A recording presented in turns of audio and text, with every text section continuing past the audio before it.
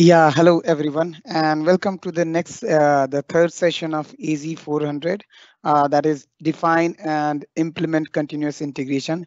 This is going to be our first session for this module. We have divided this module into two parts. So today we are going to have first part of it, and then the next session that we have scheduled on 25th of December. That will be 26th of December. That will have the next part of this particular module. So let's go ahead and start this thing. Before we start, we just want to acknowledge the people behind these sessions that we are having.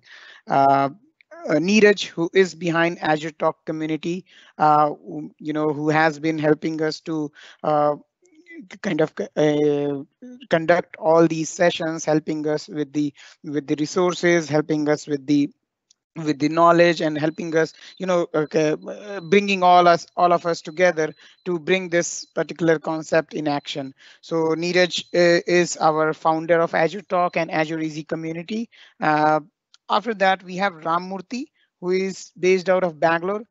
He is also a active community member, and he works behind the scene to help us to arrange all the content and everything that we are trying to present here. So maybe you are uh, seeing these two presenter or three presenter, but behind the scene there are a couple of people who are helping each other to bring the quality content that we are able to present here.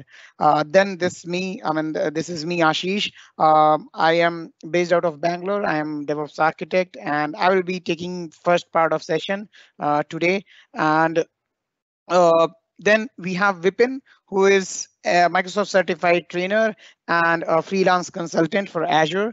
And he has conducted our training on Azure Administrator and Fundamental previously, and he is working behind the scene to arrange all these sessions to help us with the content and everything. So we would like to thank him as well. Now we have Rahul, who is our network architect, and he helps us all the wherever we need some sessions about networking and or cloud in general. So we Rahul has conducted few sessions in past, and then he is helping us behind the scene to bring all the content. We have Kritika, who is also working behind the scene to help us with the content, with the sharing the information in social media and everywhere. So Kritika is also one part of our Azure Talk team, who is taking care of all the things which are working behind the scene. And then Nitanshu, who is going to take the demo session today, and also he's part of the core team member who is helping all the team members, all the presenters, and all the speakers to bring the best out of that best content. So let's go ahead and just talk about the today's speakers. That is me, Ashish. We have already discussed about. I am Microsoft certified trainer and also a DevOps architect, currently working and currently based out of Bangalore, India. Then we have Nitanshu, who is based out of Delhi, and also a cloud consultant as well as Microsoft certified professional. So we are going to, I am going to take first part of the session, that is the theory or the conceptual discussion. Then Nitanshu will drive us through the practical or from the demo point of view. So let's go ahead, and before we start the session, we just want to just share a few information about Azure free exam vouchers that we are going to give to few participants. So for that, you need to participate in the quiz, which will be there in the last of the session. So we'll be having a quiz just like previously we had. And today, during before we will have the quiz for today, we will also announce the winner of the previous session quiz, and those winners will be getting the Azure exam vouchers, free Azure exam vouchers, and using that they can appear for any exam free of cost. Six participant we will be selecting, and then there is one condition that you should be participating in the quiz, as well as you should be registered on Eventbrite page that we have for the session. So we will be matching those people who are also registered there, and then we will be picking few of the people who will be getting Azure passes. Winner will be announced for today's session. Winners will be announced in the next session.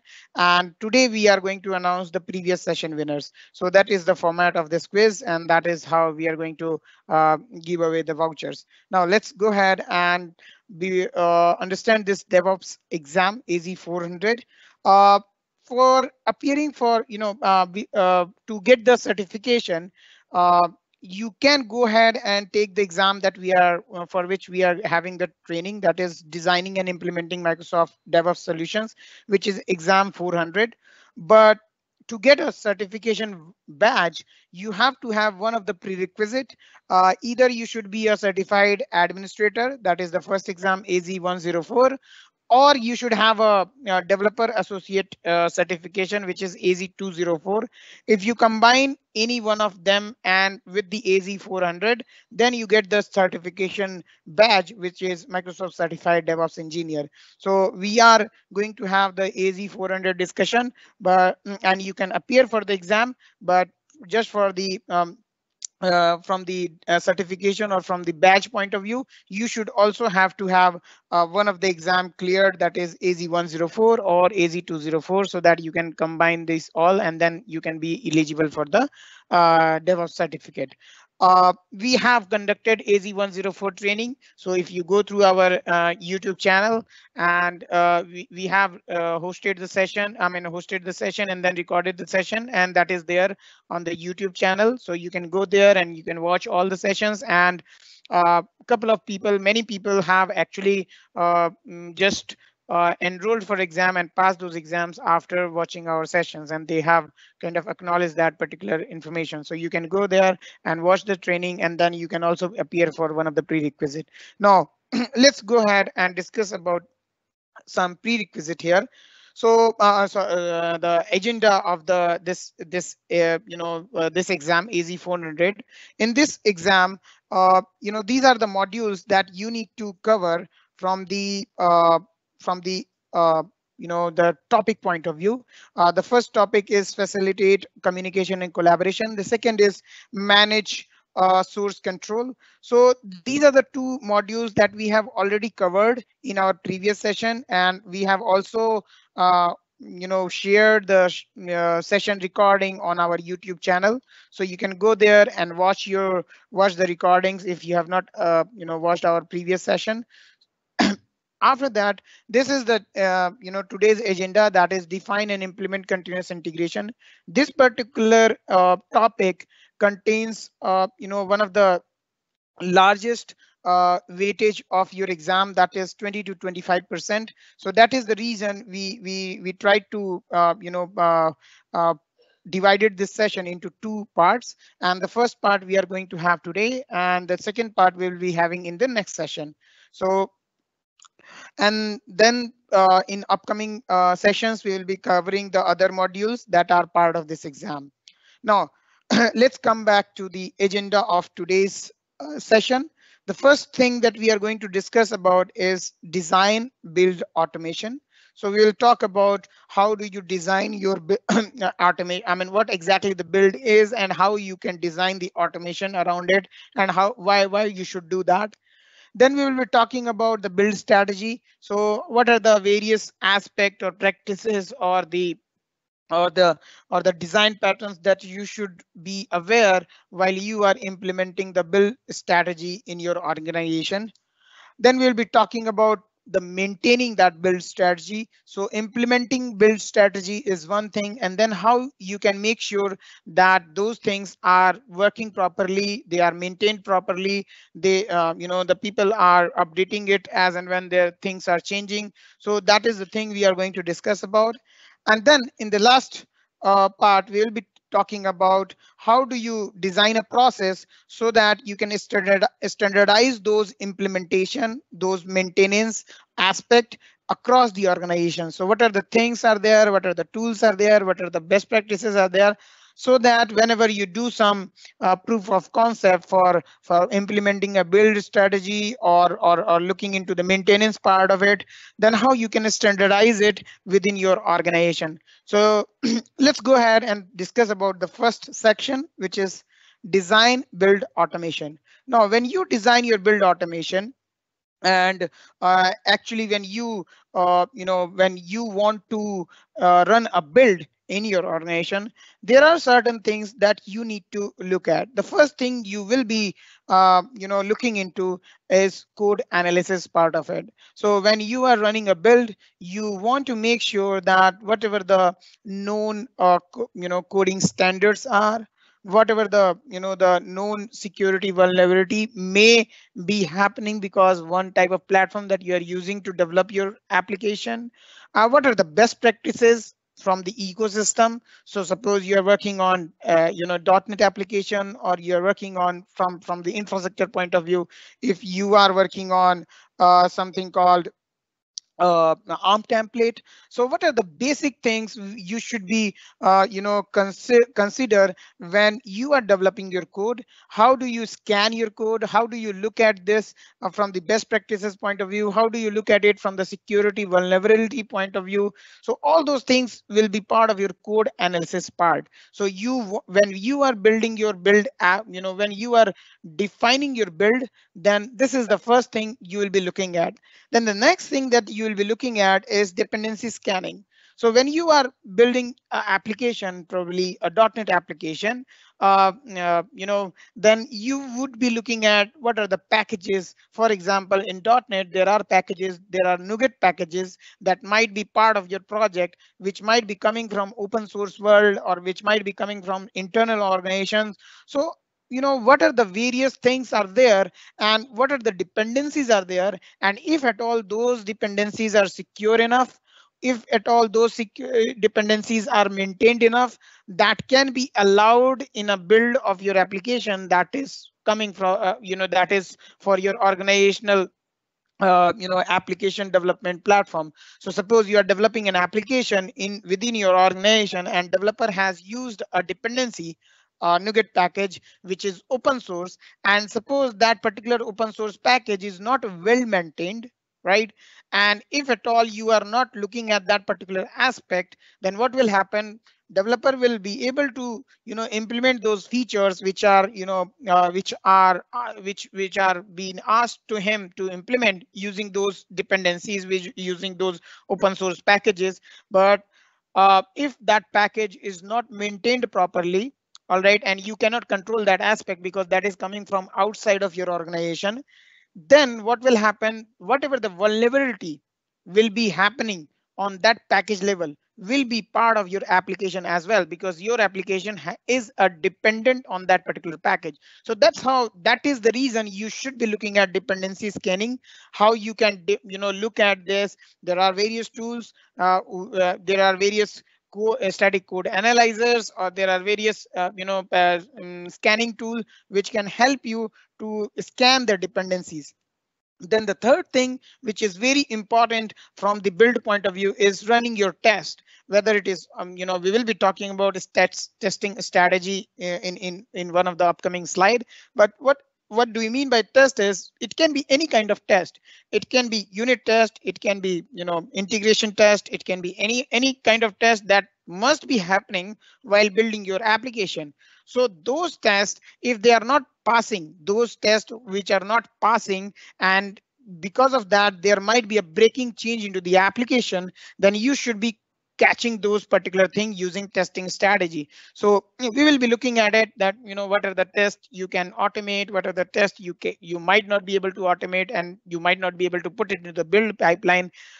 You might have to look at some other way of catching those problems using testing strategy. So we'll be looking into it. But when you are looking at your build, you should be looking at what kind of things that can be tested, so that if at all things are passing from the build, they should be sure enough will be running on your system. Now the next thing is compile. Definitely this is what you do normally on your local computer as well.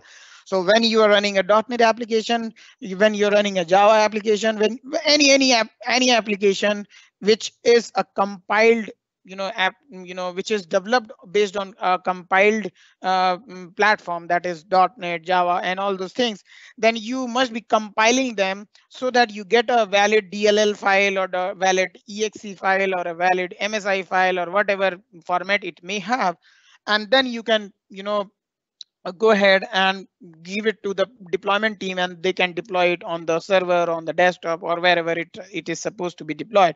So compilation is the one is another thing that you will be doing. Now before you do the compilation, you also look at the configuration changes. So if at all, suppose your developer has moved the code, and then developer, you might be giving a different environment to the developer to do the development.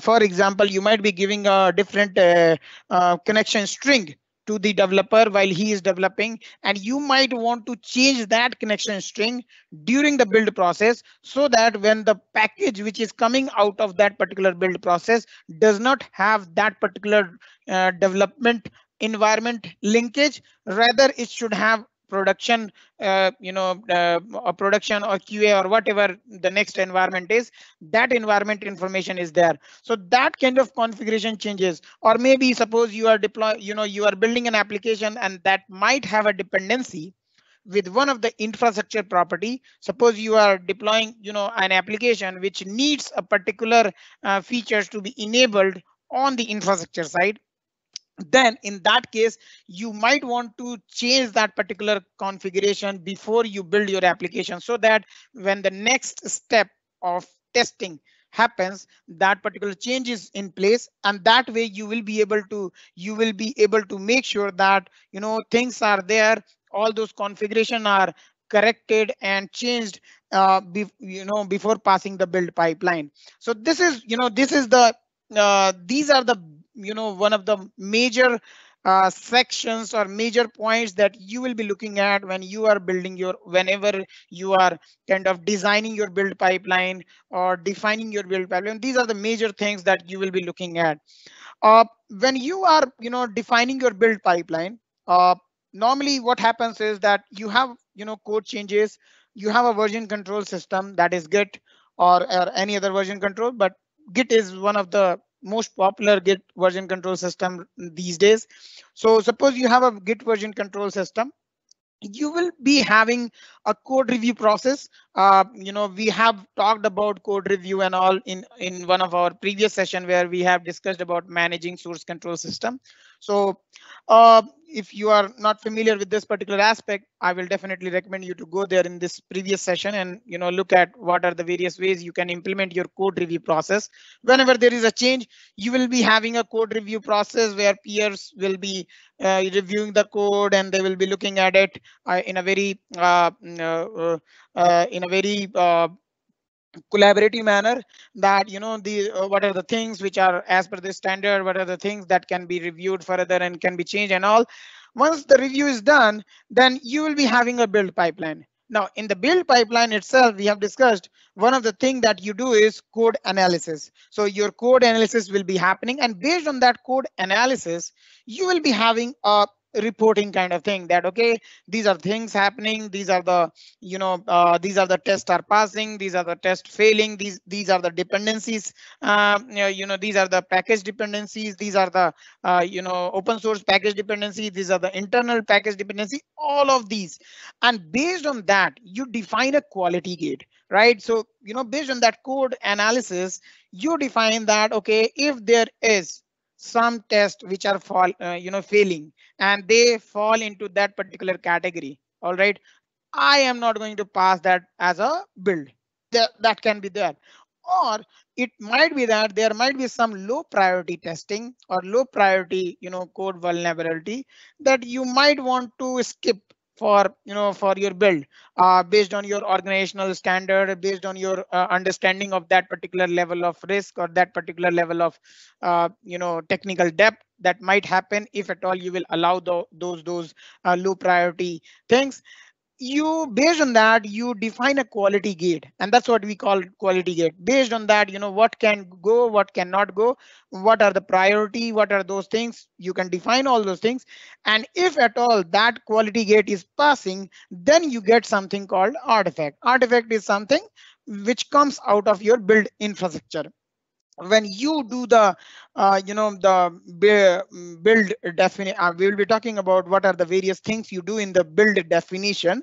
But when you do all those things, out of it, when it comes a exe file, a jpeg, sorry, the zip file, or a var file, or whatever, I mean, a zar file, whatever it may be. It entirely depends the type of the the stack that you are building, the type of application you are interacting with. But end of the day, when your build passes, it generates a package or something that can be deployed. That something, that particular thing is called artifact. It can be a zip file, it can be a exe file, it can be a msi file, it can be a it can be any file that can be given to the other system. Either it is manual or automated, that okay boss, things are fine, tests are done, everything is done, build is passing, you can go ahead and deploy it. That's how your quality gate defines whether this should go out or whether this should not go out. If at all your quality gate is not passing that, your artifact will not be generated. Then and there you will stop it, and then your code, it will go back to your code developer, and then they will have to review that, if at all they should be allowing that particular quality gate, or they should be making those corrections so that quality gate can pass and then generate the artifact. Now, the next thing we will be talking, once you have this quality, inspection, and you might be having certain things which you can automate, and certain things you might have to do manually. Now, based on that particular thing, we have something called testing strategy. And in this strategy, we divide all these types of tests into 4 quadrant. As you can see on the image, we have a rectangle, there are 4 quadrants are there. Now, in this 4 quadrant, on each edge, we have something called, let me just give me a moment. Okay, so on these quadrants, you have something called these these technology facing, these are supporting the team, these are critic the product, and these are the business facing. So based on the facing side, they can be either technology facing or they can be on the business facing. What do we mean by that is that the types of test you are writing, they can be either biased towards technology. It is more of like writing script, running the script, getting the details from the script, script result, finding out whether this was passed based on the code, based on the HTTP response code, or based on a particular type of output that it generates. Those are called technology facing. Or it might be business facing, facing, where you will be not concerned when you are running those types of tests. You might not be concerned about technological, more concerned about the technological aspect, but it will be more on the functional aspect, what business is looking at. You might be looking at the functional aspect of it. Similarly, there might be few tests which are supporting the team. So what do you mean by that is they are telling that these are the tests which can improve your product, which are not breaking changes, I mean, which are not breaking tests, but they are kind of additional feedback about your product. But there can be certain tests which can be critical to your product, where the feedback from the testing will come as a negative point of your product, and you have to improve on it. So based on these 4 sides, we have these 4 quadrant, and the first thing that falls into the first quadrant, which is there, that is called unit test and component test. They are mostly technological test. You write unit test in a particular programming language like C#, or I mean, based on your programming stack. They are like programs which runs and then finds out things are happening properly, those units are executed properly, the information is coming properly, and all those things. So unit test. Similarly, you have component test. Those components are, those things run a script, a function, or something which can be more on the technological side that can be automated. So based on type of these tests, we have enough technology for various platforms which can help you to automate these kind of tests. But if you go towards quadrant 2, these are the functional test, story test, prototype test, or simulations, where it is not entirely based on some script. It is more on the side of looking at the color, looking at the functional functional side of it. You might be looking at the graphical user interface. You might be looking at whether if I click on certain button, if it gives up a desired result or not, if the functions are properly, if they are giving the results in a proper format, if they are, all those kind of tests, they which are falling into these types of tests. Those tests either can be automated or manual. So they, based on the types, if as you may heard, that there are certain graphical user interface tools which can help you to do the functional test or the graphical user interface test using automated tool. But there are certain types of tests which are functional in nature and might not be able to automate them. So these types of tests, you have to design your strategy in a way that you have to compromise in some places where they cannot be automated, hence they cannot be put into your build cycle. And that's why you have to put a particular QA team or a QA stage where certain manual efforts will be required, so that they can do the enough testing, and then they can only promote the build to the next phase. Now, the quadrant 3 can have exploratory tests, scenario usability test, and all. These tests are also business facing, all right, but mostly manual. It is like, they usability testing. So you might, or user acceptance testing. These tests are mostly, based on the user feedback, based on the person to person and interpretation of the features and all those things, where business comes into picture and tells that, okay, what do we mean by that feature, and how our people are going to use that particular feature. And based on that manual inspection, we might be able to tell that whether these things are, working as expected or not. Similarly, in the later, the last quadrant, that has performance load, security test, ILT test. These testings, as you can see, these testing can be, based on the tooling side. You can have a load testing tool, you can have a performance testing tool, and then you can implement those tools and can be automated, can have the script or can have the tool do that work for you. So based on these understanding, you have to define your testing strategy, and based on that particular testing strategy, you will be looking at your build to incorporate certain things as an automated way of doing things, and you may have to look at certain things where you have to do some manual stuff till the time it does not fall into other quadrant where things can be automated. So this is the testing strategy you can think of when you are implementing your build, and when you are looking into what are the things I can put, what are the tests I can put into the build, and what are the tests which might not be, which falls into a category where they fall into business facing area where manual things will be required. Now, after understanding all these things, you will be looking at implementing your build strategy. So you know that, okay, these are the things we automate, these are the things we cannot automate, these are the things we are going to check, these are the things we are going to change during the build. Build these are the things that we are going to run the quality gate against. So all those things are, you have verified, okay, these are the configuration changes you are going to do in terms of infrastructure, these are the configuration changes you are going to do in terms of application code.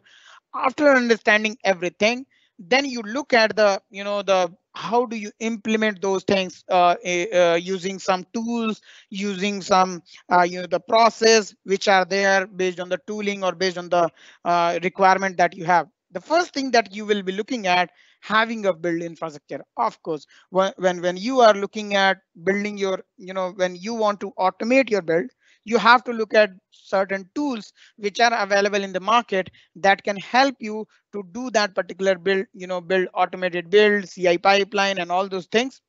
So the first thing you will be looking at build infrastructure, and the first thing that you will be hitting towards is what tool you can pick. So there are various tools. We have listed down few of the most most important or most popular one. If you talk about AZ-400 questions point of view, these are the three major tools where questions might be coming around these tools. Azure Pipeline, which is coming from the Microsoft Azure DevOps Services, GitHub Actions, which is again a part of GitHub solution, which is again now acquired by Microsoft. So somehow it is again coming from Microsoft itself. Then there is a third tool which is quite popular, that is Jenkins, which is an open source tool that also helps you to build your infrastructure in terms of build pipeline. Now, when you look at these tools, and there are so many other tools which are there, and you might have to look at those tools as well based on your need, based on your organizational need, based on your organization approach towards a vendor. So all those things will come into picture. But when you are looking at various tools to implement the build infrastructure, the first thing which will hit you is cost. So what is the cost for that application, for that particular, of that particular tool? So if we are talking about Azure pipelines, so Azure pipelines is free for 5 users. So and of course it is free for open source project. You have certain number of 1800 minutes of free per month build minutes. You have hosted agent and all those things. So Azure pipelines is one of the thing that can help you to start without investing anything. Similarly, GitHub Actions is also a similar options you have, where you can start working on GitHub to build your CI pipeline. And if you are running a open source project, then it is almost free for you. And if you are running an on-prem solution, if you are running if you need it for your organizational need, of course there will be a pricing that you have to go through based on the GitHub documentation. But of course it also has a free tier similar to Azure pipeline, similar to limitation will also have similar to what you have with Azure pipeline. Now when we talk about open source software, that is Jenkins. Jenkins comes free as a download, so you can download it. But the thing is, Jenkins is just a software. You do not have the infrastructure, unlike Azure Pipelines or GitHub Actions. So GitHub Actions or Azure Pipelines are software as a service solutions. They are hosted by Microsoft or GitHub, and then they are providing you a basic level of services free of cost. In case of Jenkins, you have to implement your server infrastructure to host this application. So from the application point of view, it comes free, but you have to have the infrastructure so that you can install this one, you can configure that particular infrastructure, and then only you can use it. There are certain vendors who are giving Jenkins as a free solution on their infrastructure for a certain limit. But in and all, if you are talking about enterprise, you have to kind of download it and you have to set up your infrastructure. So in that sense, if you're just starting up, Azure pipelines and GitHub Actions are making sense, and that's how the exam also kind of expects. But to know Azure pipelines and GitHub. But at the same time, Jenkins is one of the most popular tool for CI implementation in open source world. So you must be looking at this one from the point of view where organizations do have this particular tool.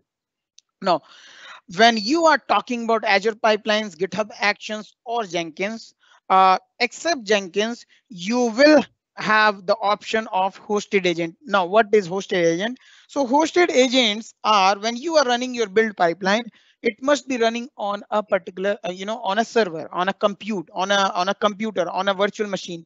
Now, in case of Azure pipelines and Azure pipelines and GitHub Actions, Microsoft or GitHub provides you a certain level of compute free of cost, and after that they will have a tier where they will provide you that same virtual machine, compute, or whatever you may call, with a costing mechanism. So they will have a free limit. So in case of Azure pipeline, it is 1800 minutes. So if you're running your build, you can run 1800 minutes of build every month free of cost for any project, private, public, whatever.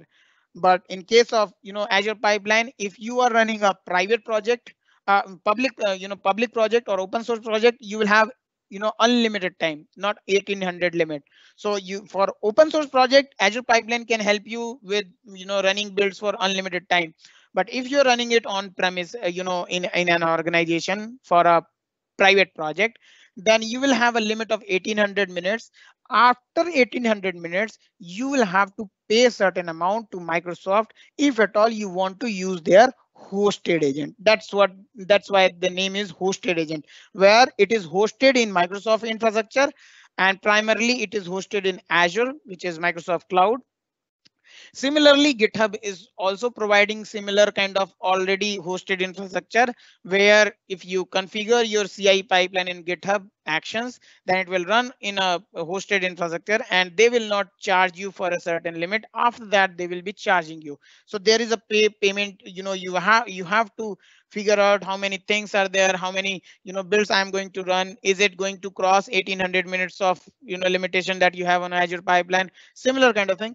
If at all you have a consideration where you don't want to buy their server, I mean you don't want to go with the hosted agent, either because of your organizational security aspect, where they cannot run the build on a server where they do not have control, then in that case you have something called private agent, where you can have your server in your on-premises system or in a virtual network in a cloud. So you can have anywhere. It can be a virtual machine in a cloud, it can be virtual machine on premises, anywhere. Then you can connect that particular private agent with Azure pipelines or GitHub or Jenkins, and then whenever you are running the build using one of the tool, Azure pipelines or any one of the CI pipeline, the build will run on that private agent. So the execution will happening on your own server.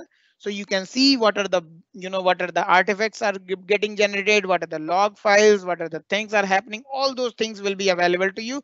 And even if your organization permits, you can go there and look into the agent and troubleshoot things and all, which is not available in hosted agent. Hosted agent, Microsoft giving you a compute to run your build, but they will not give you RDP access and all those things which might be needed in some scenarios where you want to configure your private your agent with certain toolings, with certain packages, with certain runtime, so that your build can progress properly.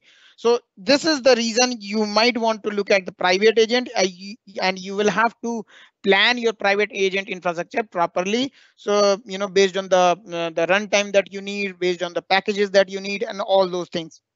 Now, once you have all these things consideration in your planning, that okay, these are the things that I will need, then you go through the implementing your build pipeline. Now when you implement your build pipeline, the first thing which comes into picture is CI triggers. Now CI trigger is also known as continuous integration triggers. So what do we mean by here is that normally you have your version control, which is hosting your codes, and whenever something changes, those changes can trigger a build.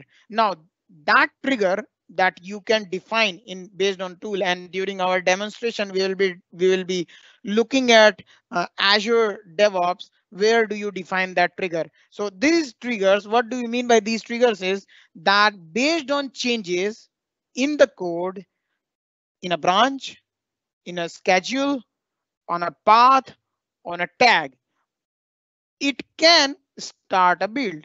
So if it is happening on a branch, then only it will start a build. You can define that. So suppose in a version control, you normally have various branches like master, develop, release, and all those things.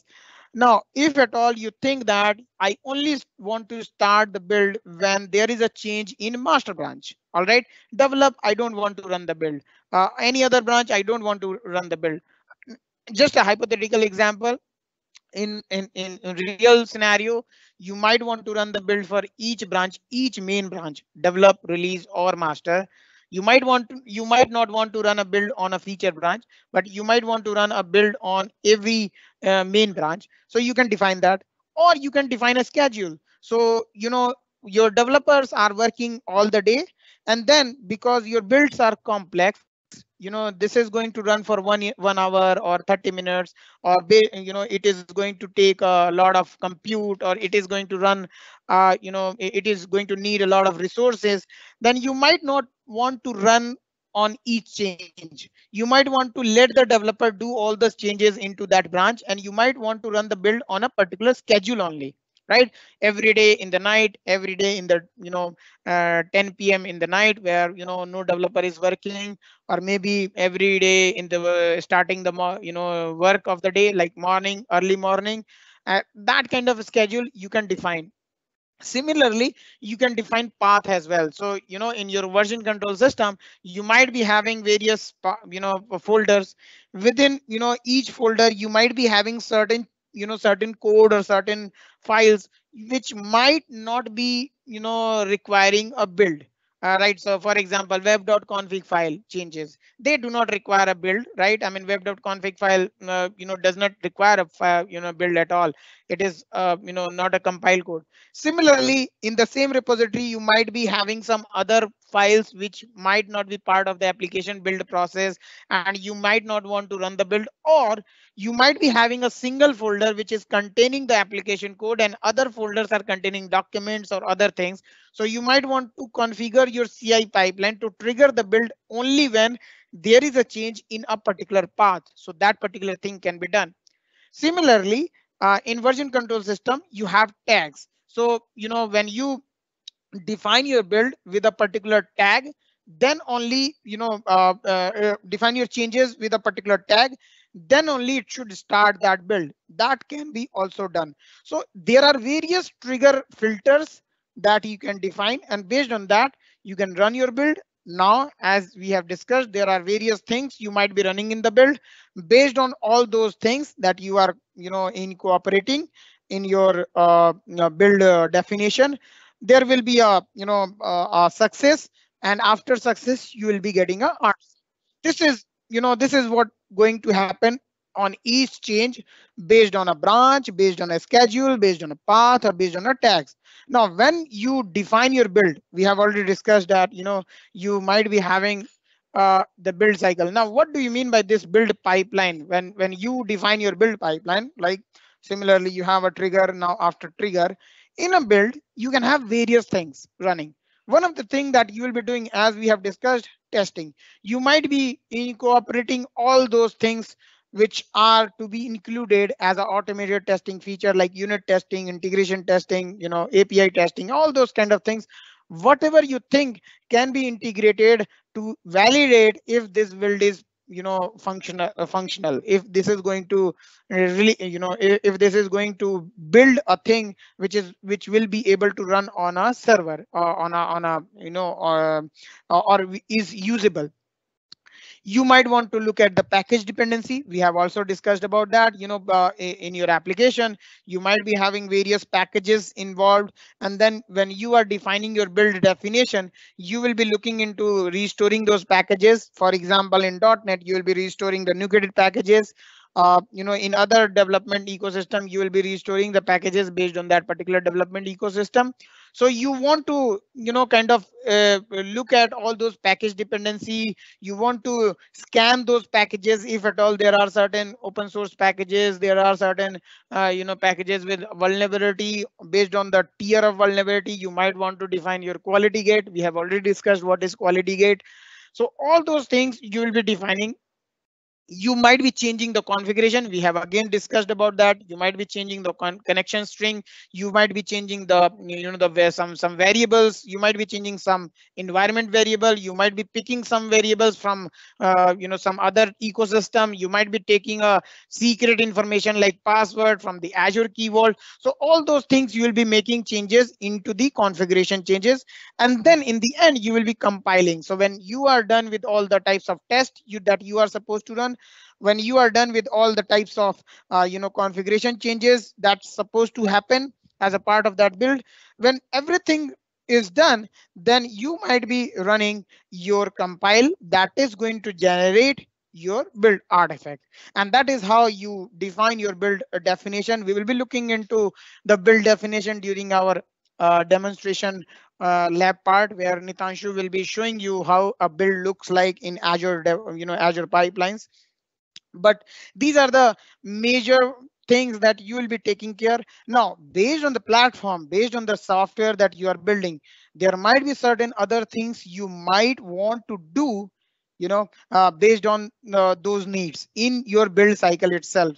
But these are the high level things, these are the high level sections that are applicable in majority build definitions that you want to run in your build pipelines.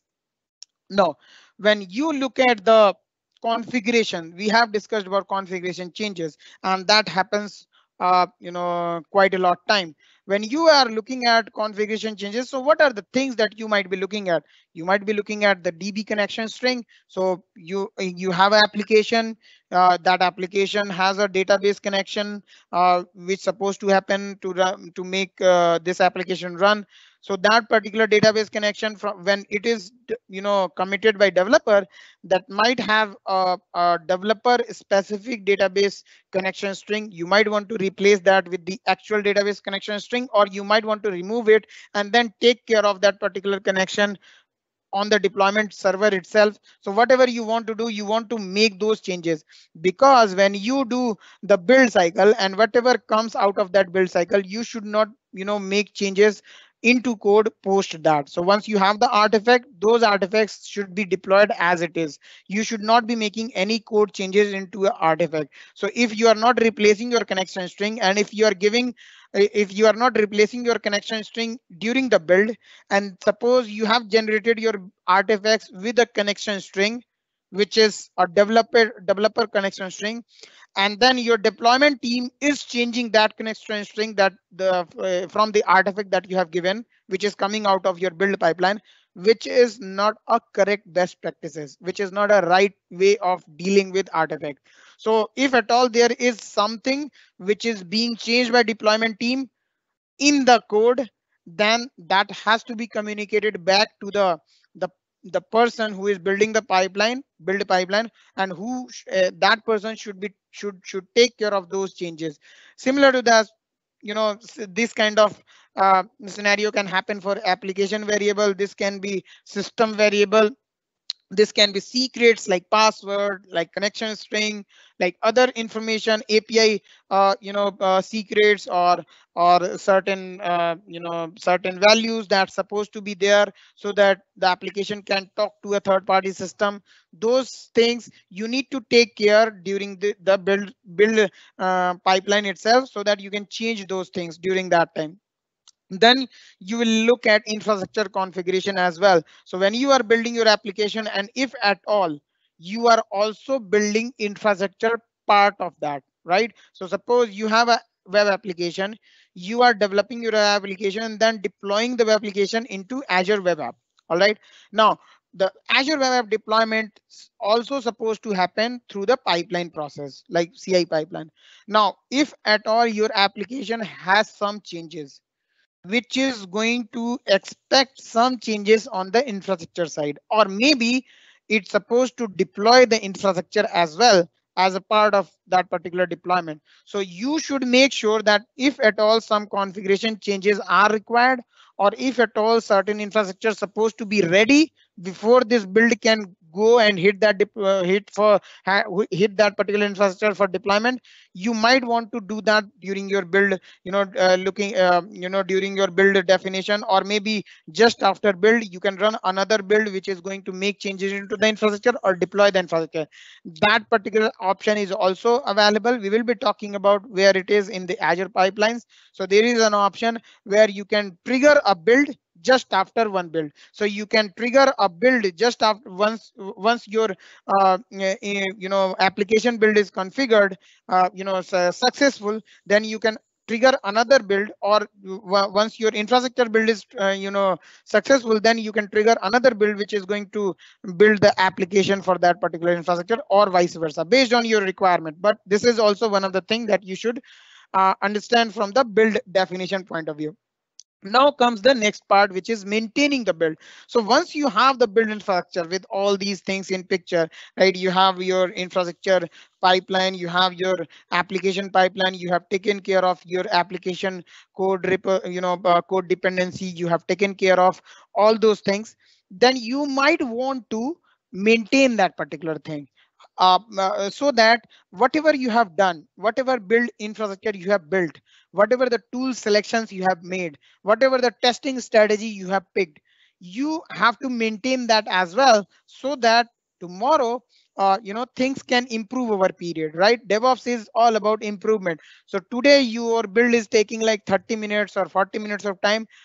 It is possible to reduce it further to 20 minutes, and then further to 10 minutes, and or maybe some other task needs to be added so that things can work with the features that are being included. Suppose now developers are using new packages which may have a dependency on the infrastructure, or now developer is using a new feature where they might need another infrastructure to be created, or certain things needs to be done.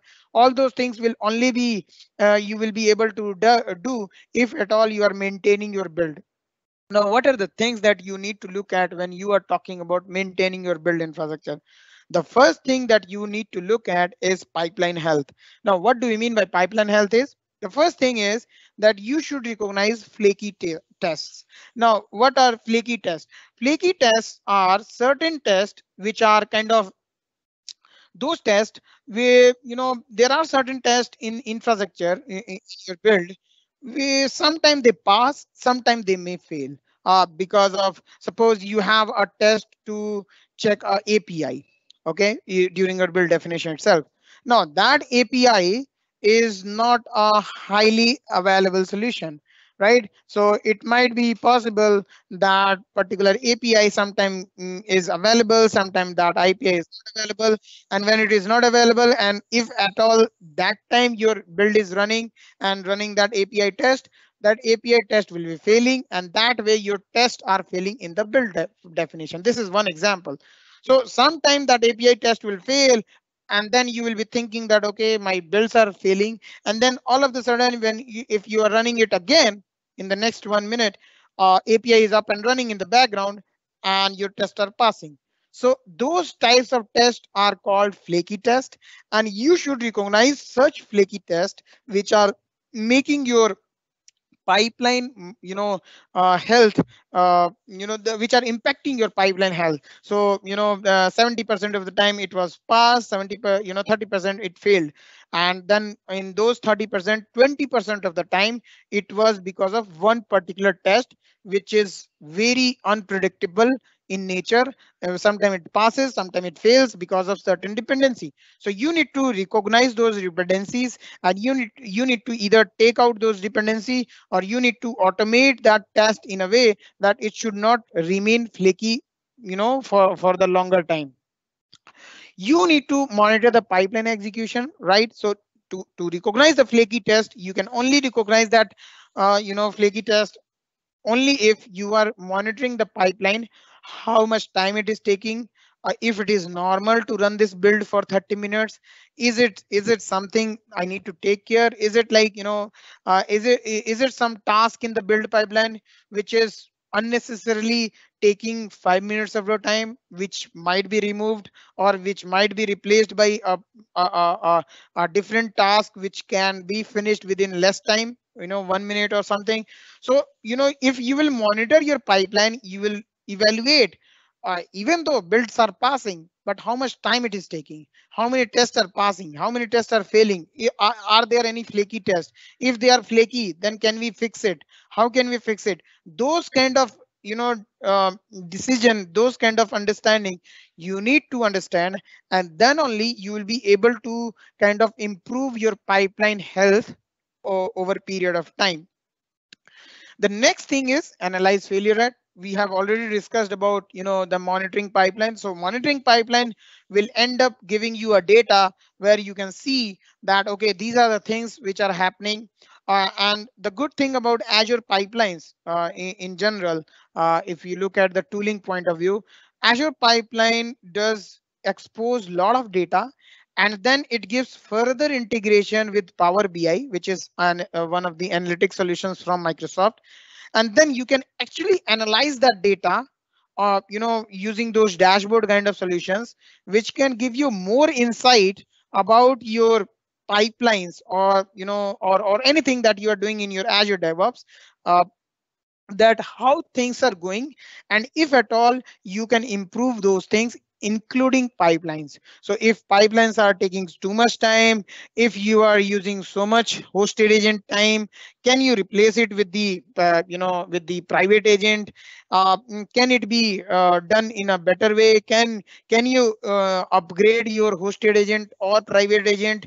Can you do it with better task management? On all those things, you will be able to analyze if you are monitoring your pipeline, and then you are making use of that data that is coming from the monitoring point of view.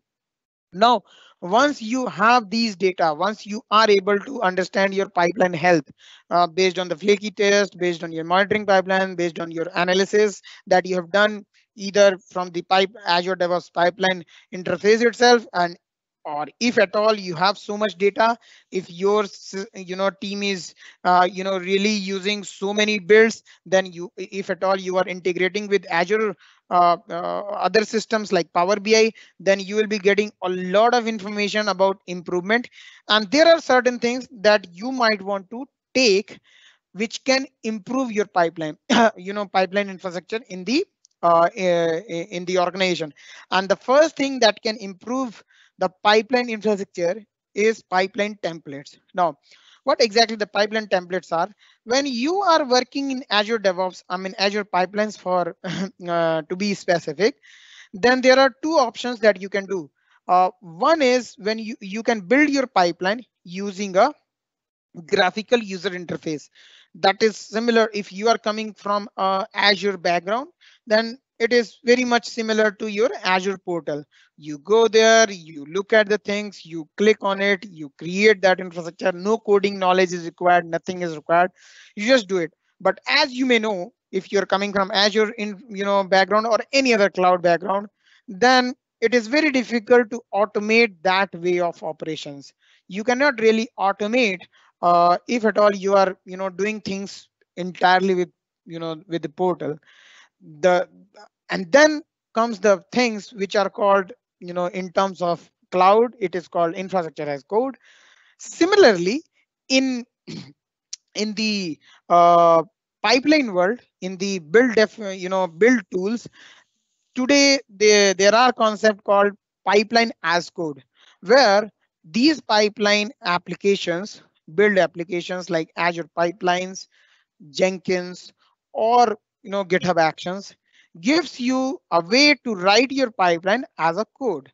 And to be very specific, Azure pipelines gives you a way to write your pipeline as a YAML file, YAML, YAML file, and that way you can manage your pipeline as a code. Now, when you manage your pipeline as a code, that definitely increase the reusability aspect of your pipeline, because when you are using a code to do certain things, definitely you can share that particular code to other person, and with minimal changes they can reuse the same template or the same thing into their infrastructure.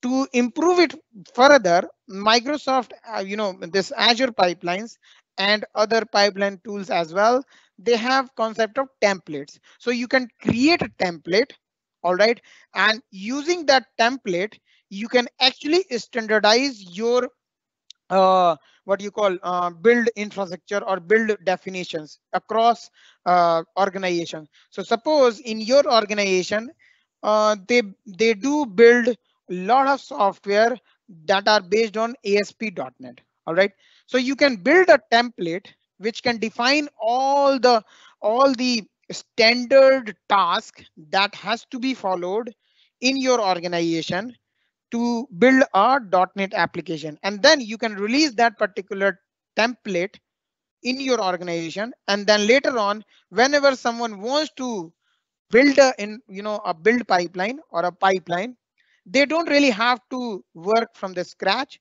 They will just pick that template and then start using it and run the build, and that way it will be sure enough that you are using the company standard or the organization standard task.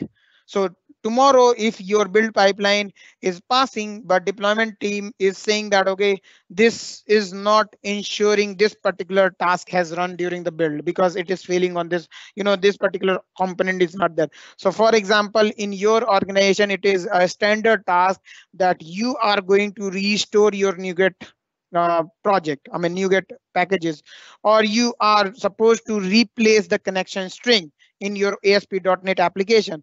And if at all you have not taken care of it, then later on, your release team can come across and they will say, okay, your build definition is not a standard one.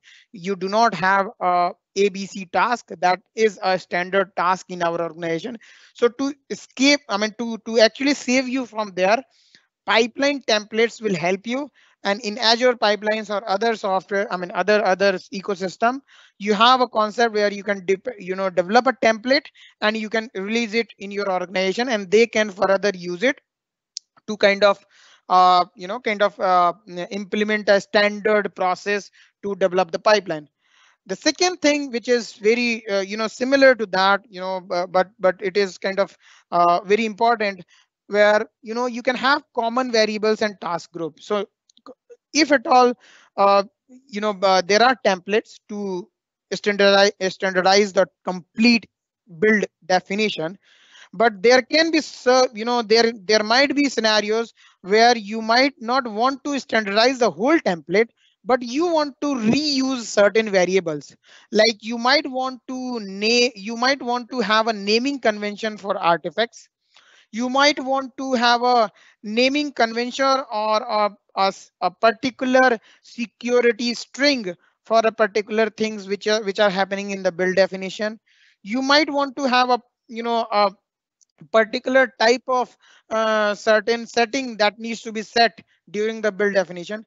All those things, standard information, standard variables, you can define as a group variable, which is available in the Azure DevOps, and then people can start using those variables without exposing the values those variables having. So for example, you might have a database string that you want to everyone use during their build process that has to be replaced during the deployment pipeline, which is a, a shared instance of database and or whatever.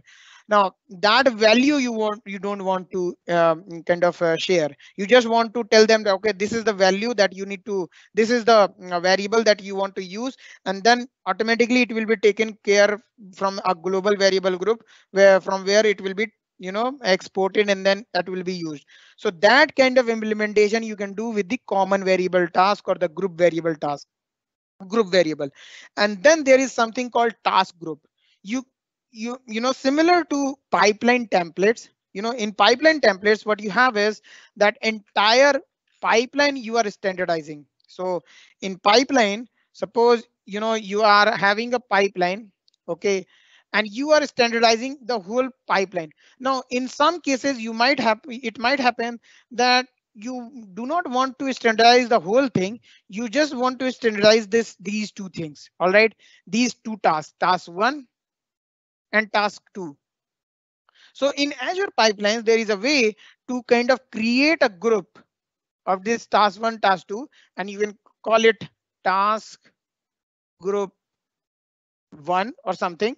And then in a next pipeline, suppose where you want to use this task 1 and task 2, instead of using task 1 and task 2, you will just use task group 1, task group 1, and automatically it will use these two tasks and it will automatically do the work.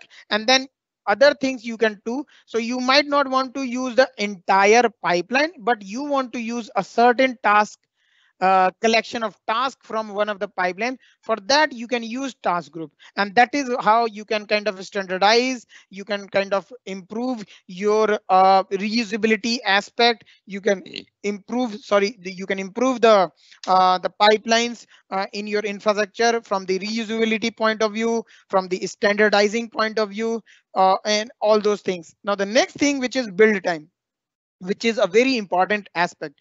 When you analyze your builds, all right, when you standardize your build, when you look at the builds, and when certain types of builds are happening again and again, your build infrastructure, which is having your compute, maybe your private agent, that is a virtual machine in Azure, and you might want to save some time there, right? So suppose you have a task like task one. Okay, task one is taking like 5 minutes, and then task two is taking like 1 minute. Okay, and then task three is taking like another 15 minutes. I'm just giving an example. In total, you have like 15, 5, 20, 21, 21 minutes, 21 minutes of build. Now, if you are looking at data, then you might understood that, okay, task three is taking too much time. It should not take 15 minutes. There must be something I can do about it. And then based on that, you might want to reduce it from 21 to maybe 18 minutes, or maybe 10 minutes, based on the need, right? You can only look at it when you, and then the moment you will reduce it, it will automatically save your few minutes from the build infrastructure. And if at all this build is happening on an Azure VM, okay, if it is happening on Azure VM, and the amount of time you are saving, it is a save for your cost as well. So that way, it is not only standardizing your build, but it also saves your cost from the build infrastructure point of view. Most of the organizations these days will be executing their build on a cloud infrastructure, and cloud is like on demand kind of thing, right? So as and when you need it, you spin it and you use it, and then you destroy it. The amount of time you are using it, you are paying for that. And if at all you are able to reduce that time, then you are optimizing your code. At the same time, you are reducing the cost for running that build. And that is why when you are looking at the improvement or your pipeline, you should look at the build time. Another is pipeline code. We have already discussed that pipeline templates are the way to use. And then to use the pipeline templates, you have to look at the pipeline as a code concept, where you can use YAML app, YAML file to define your pipeline. And that is the way you can implement your pipeline. You can improve your pipeline. Now, when you look at your pipeline maintenance, the another aspect that you should be looking at is build agent capacity. Now, when you look at build agent capacity, we have already discussed that to run a build, you need, you can define your build definition. All right, you have a build definition which runs certain tasks, task one, task two, task three, task four, task five. Now, all these things will be executed on some server, some VM. It can be a hosted VM, which is Azure VM. Hosted agent means a free VM from Microsoft for 1800 minutes for private project, unlimited from the for the open source project. Now, this VM is something we called as a build agent. Now, if at all this build agent is your host, is a private agent, which is your on-prem VM. On-prem, it can be on-prem or it can be in your own Azure cloud virtual network. So if it is a virtual private VM, then you need to look at the compute and memory of this VM, because your build are going to run on this particular virtual machine. And if at all you have spin up a small size VM, and then your build requires a little bit larger size of VM, like more CPU, more memory, then your build will start either failing, or it may not finish in a expected time. So to either, and then vice versa as well. So suppose you have deployed a quite a bulk VM in terms of size, like 16 CPU, 16 virtual CPU, and then suppose 32 GB RAM or something like that. And if at all you are just using it to running a build which is going to utilize just one CPU or less than one CPU, one vCPU, and less than 1 GB RAM or 2 GB RAM, then all of those are extra resources that are available with your build agent are waste and you are paying for it. So from both from the cost point of view, from the optimization point of view, you should look at build agent capacity, the first thing. Second thing you will be looking at is runtime and other dependencies. So since you are managing this VM, all right, you are managing this VM, you are kind of running your build on this. Now, suppose you are running a build which requires a particular PowerShell module on the build agent. So suppose as part of your build, you are running a PowerShell command to yeah, kind of doing certain things during your build definition. Now that command will be executed on this VM. Now, as you know, if you are running a PowerShell command and if it is a custom PowerShell, I mean a PowerShell commandlet from a particular module, for example, SQL Server, for example, Azure. If at all that is coming from a specific module, then you have to get installed that module in advance here. Then only that particular command will run as a part of your build definition. Other, apart from that also, suppose you are running an application which needs PowerShell .NET Core to run the build. Now, .NET Core is not the standard version that comes with the some operating system like Ubuntu runtime and all, or maybe on Windows as well. So on certain versions, you have a standard .NET framework, full .NET framework, but Core is not available by default. So you might have to install those dependencies, install those runtimes if at all your build needs. So you need to look at those aspects if at all you are setting up your build capacity, your build agent. Then both from the compute and memory point of view, both from the app and also from the application installed application, installed runtime point of view. Now the third thing which is very important is parallel jobs. Now what is parallel jobs is that since you are using, yeah, since you are using this one VM, suppose, and it is linked to Azure pipelines, right? So this is your Azure pipelines. Now in Azure pipelines, you might be having different build definitions like build one, build two, and then suppose there is another build three. These are three different build definitions being used by different teams. This is .NET team, this is Java team, this is another .NET team. Now it might be happening that while B1 team, okay, while they are running their build definition on this particular app server, build server, another team which is B2 might be also initiating a build, build, or maybe another team which is B3 is also initiating a build. Now in this case, this is what we call parallel jobs. So in this particular VM should be capable enough to run parallel jobs, parallel builds at its time, if at all that is required. If these teams can wait for some time to B1 to finish, that's fine. But in organization, you might want to save their time, and for that you might want to have a parallel job concept there, where this particular VM can take up multiple jobs at a time to run from different build definition. And for that parallel jobs, you have to pay in Azure pipelines. So Azure pipelines comes with one parallel job.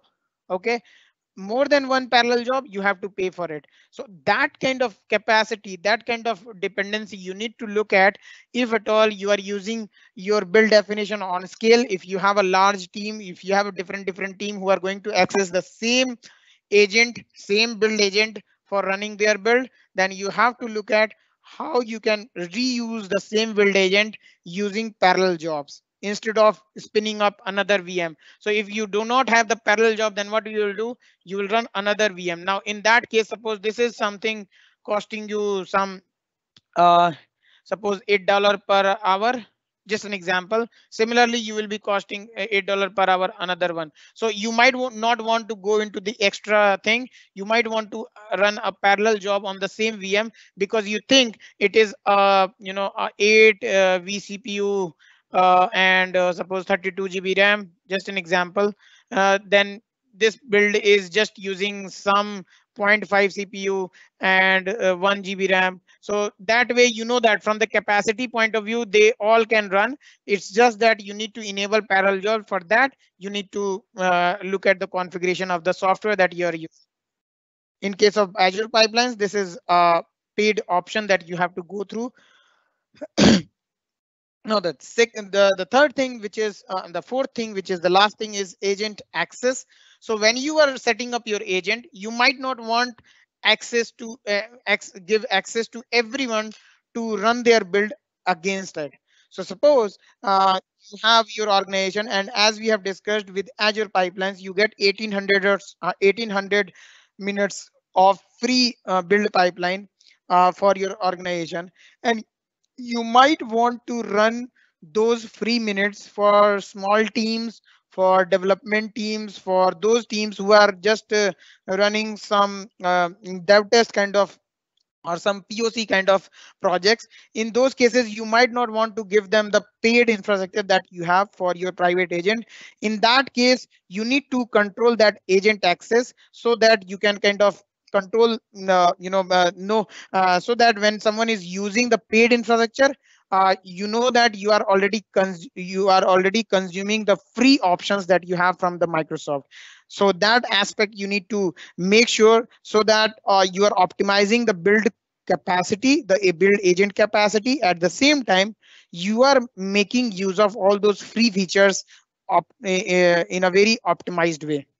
Now, having all these maintenance options, aspect of it, then you comes to the point where you want your organizations to look at all the builds in a very standard way. And we have already discussed one of these options using a pipeline as a code option. We are going to revisit the same thing here as well, that is using build agent in cloud. So when you are using the build agent in cloud, the benefit that you have is that the first thing is that cloud gives you on demand infrastructure.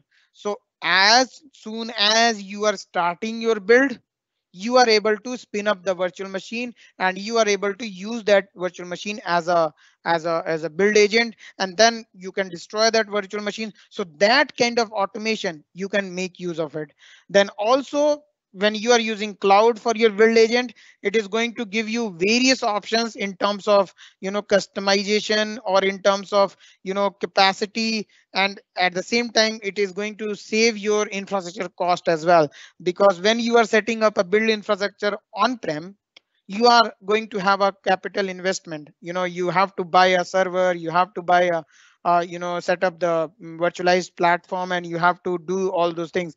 But if you are running a server in cloud, and if you are making that particular server as a build agent, then you just need to configure that build agent as soon as you spin up the VM, and you are only paying till the time you are running the VM. The moment you are stopping that VM, you are not paying for it. Uh, you are just getting charged for the time you are using it. That way, your capital investment, which is majorly driving factor for many customer to go to the cloud, will be helpful to implement your build infrastructure in your organization. The next thing is infrastructure as code, or pipeline as a code, is going to help you when you are using infrastructure as code to set up your build environment. Then it is a reusable thing, right? So if you are setting up your build agent using ARM template, using Terraform, then as long as you need that particular build agent, you can spin it up. And then the moment you don't need it, your builds are not running right now, you don't think in this coming month you are going to run a build on this particular server, you destroy that server. Then again, next month you need that particular server, you spin it up using your already developed code, that is infrastructure as code. And then that way your build agent build agent will be reusable. At the same time, cost will be saved a lot. The next thing which is coming into picture these days is containerized environment. So a lot of people are going from VM world to the containerized environment, and which is true for build agent environment, build agent ecosystem as well. So you have a build agent infrastructure, right? You can kind of build your application using a container approach, and that way it again reduces your cost and reduces your maintenance aspect, because of course, when you are building a container using some Docker file and all, you can reuse it again and again. You can destroy the container when you don't need it, then reuse the same container. And that way, lightweight infrastructure as well as reusable infrastructure, all those features that are coming as a part of container will be helpful in your build agent infrastructure as well. And that is how you can run your build infrastructure on scale, at the same time saving the cost. You don't really have to pay a lot when you are running, because build is one of the thing to automate.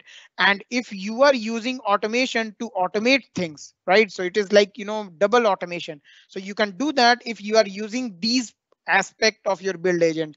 If you are running your build agent on a on-premises Hyper-V, or or some um, on-premises system, then you might not be able to automate the deployment part of it. And that way you will always use those build agent always running. There might be scenarios where no builds are scheduled on that build agent for entire day. All right, still they are running, and that way you are actually kind of losing those resources in waste, something like that.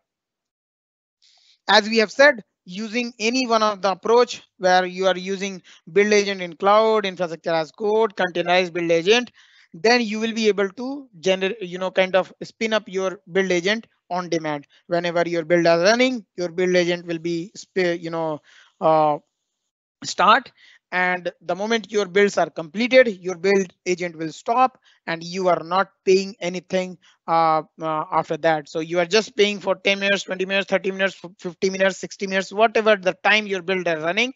And then after that your agents are stopped. You don't really have to pay for it, but you have to use these build agent templates using these concepts, where you are using infrastructure as code, we are using containerized build, you are using cloud to deploy your build agent. All these things will help you to kind of maintain an infrastructure of build agent which is highly optimized from the cost point of view as well as maintenance point of view. Now the next thing is reusable component. This is again the same thing that we are discussing here, is pipeline as YAML. So if you are running your pipeline as a YAML, you will be able to share that same pipeline across organization to use it again. Do not really have to go through the go from the scratch. You can develop that, you can build the application. If at all your application does have the same kind of application stack, same kind of dependency and everything, you can standardize that particular YAML into a template, and then you can give it to them, then so that it can be a standard template for an organization, that these are the tasks for ASP.NET application, these are the tasks for .NET Java application, these are the tasks for deploying infrastructure in Azure, these are the tasks for deploying infrastructure in GCP, these are the tasks for deploying infrastructure in AWS. So any kind of standard things you can do using pipeline templates. The next thing is variable groups. You can create variable groups. You can create a global variables. You can tell them that whenever you need this, this value, you can use this variable name, and then automatically you will get that value in your pipeline without exposing that value. They will be able to use that value across organization. That way, globally, everyone is using the same value. Same thing for a certain type of task. There might be scenarios where you want to, whenever you are running a, suppose performance testing, you might want to run a particular server with a security information, and in with a security setting that should be coming from a global variable. So all those things will be possible if you're using variable groups. And then similar to variable groups, we have this task groups. Task groups are similar. We have already discussed that if at all you don't want to standardize the complete template, you can standardize certain tasks, task 1, task 2, and then combine them together into a task group. And then in your organization, people can use those task group uh, uh, you know uh, to kind of implement the collection of that task without having to implement the task 1, task 2 again and again. And that way reusability will be there. The last thing which is there is marketplace extensions. So they are, the beauty of Azure DevOps or Azure pipeline is that it is extendable, and it is extendable up to the mark where you can use lot of marketplace extensions which are developed by various third party people and individual contributors, which can extend your Azure DevOps to the third party ecosystem like Jenkins, Octopus, JFrog, name it, you have it. So majority of DevOps ecosystem toolset, they are, if Microsoft is not giving the inbuilt integration, then marketplace extension is a place where you can search, and 90% of the time you will be able to get something which can help you to integrate Azure DevOps or Azure pipelines with that particular ecosystem, those popular ecosystem.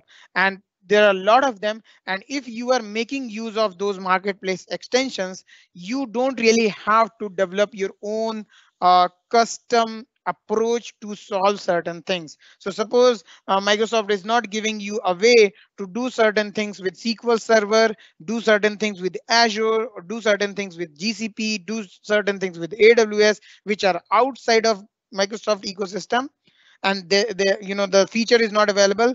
Marketplace, you can search, and then probably you will be able to get something out there which can help you to kind of reuse the things which has been developed by certain other people.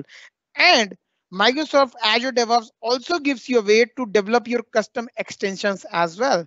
So suppose you have a need where you want to kind of implement a custom logic in your organization, and you don't really want to share with publicly, you don't want to really publish it on a public marketplace extension, because this is very much something which is intellectual property for your organization, or maybe it is very much specific to your organization need, and you might not have that particular.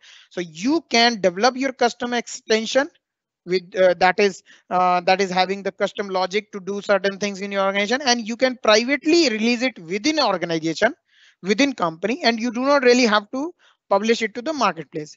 But suppose there is another good feature about this particular custom extension is that just like other people have published it in the marketplace, if at all tomorrow you think that this particular custom extension does not have any intellectual bounding, and your company is ready to share this particular thing with the community, where suppose you have done some custom work where you are doing certain pipeline things or certain automation with one type of cloud platform, or one type of platform like uh, Jenkins, or maybe you are doing something with Azure, or you might be doing something with one service in Azure, Power BI or something, and you think that releasing it with the community will be a great cause, because you have developed something and it is really useful for people, because a lot of people are doing that particular task, but they have to develop their custom way, or they might have to look into workaround. So that way you can publish your custom extension as a marketplace extension publicly as well. So both options are there. You can either use a publicly released extension from someone else, you can develop your own custom extension and privately use it, and you can develop your custom extension and publicly release it and then let people also use it. So these things makes Azure pipelines a really reusable friendly tool, and similar kind of approaches are available in other tool sets. And that particular aspect you should be looking at whenever you are developing your build pipeline, whenever you are maintaining your pipeline. You should always look at all these things, so that you in a longer term you are able to improve the pipeline, and you are able to reuse the components that are being used in pipeline, and you are able to improve the performance of your pipeline, and you are able to reduce the cost that is going into the pipeline infrastructure over period, all using all these best practices, using all these things in picture. Now with this thing, we are going into a 10 minutes break. All right, after 10 minutes break we are coming back, and in that after break Nitanshu will be share, going to have a demo for this particular thing where he will be setting up continuous integration in Azure pipelines.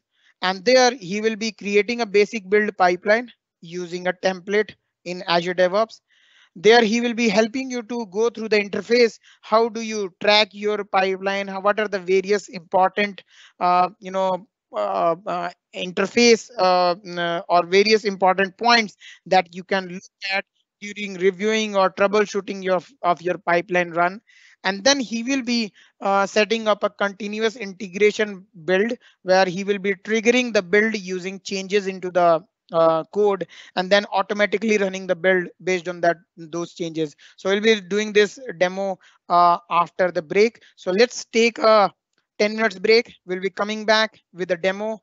After demo, we will be having the quiz.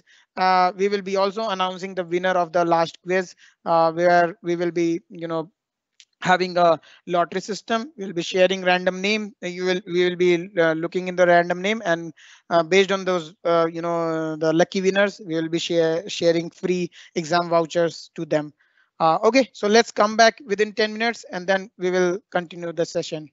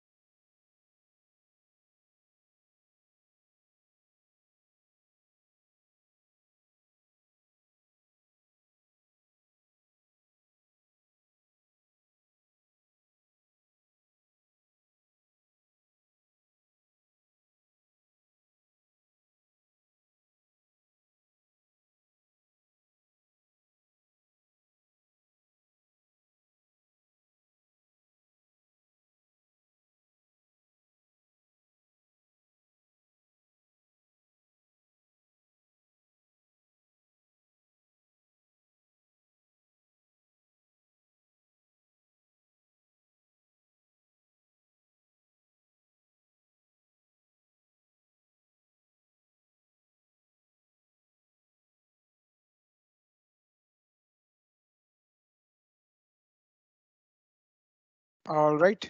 So we are back. Nitanshu, you there? Yeah, Yeah, you can go ahead and share your screen and let's start yeah, the session. yeah.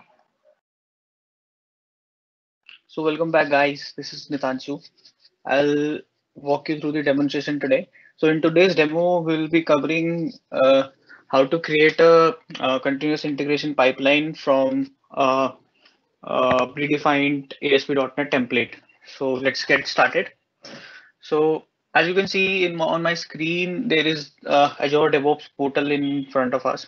So there I have already created a project. So we have some repositories here. So in those repository, I already have one project which is basically a .NET project with some .NET code and various things. So what we'll do is we'll just go to the pipeline and we will create a new pipeline from here. We'll click on new pipeline.